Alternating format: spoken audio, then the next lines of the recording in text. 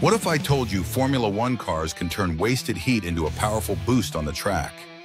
Meet the MGU-H, one of the most advanced and secretive pieces of technology in F1.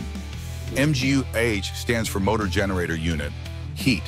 It's mounted directly on the turbocharger and captures energy from the super hot exhaust gases that would otherwise be lost to the atmosphere. Instead of letting that heat escape, the MGU-H converts it into electricity while the car is racing at speeds exceeding 200 miles per hour. This electricity can be used in two ways. It can be sent straight to the battery for later use, or immediately routed to the MGU-K, the Kinetic Motor Generator Unit, to provide the car with an instant burst of extra power.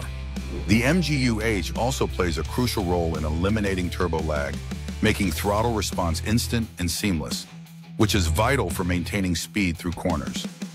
Introduced in 2014 as part of Formula One's push toward hybrid efficiency, the MGU-H remains so complex and costly that no other racing series dares to implement it.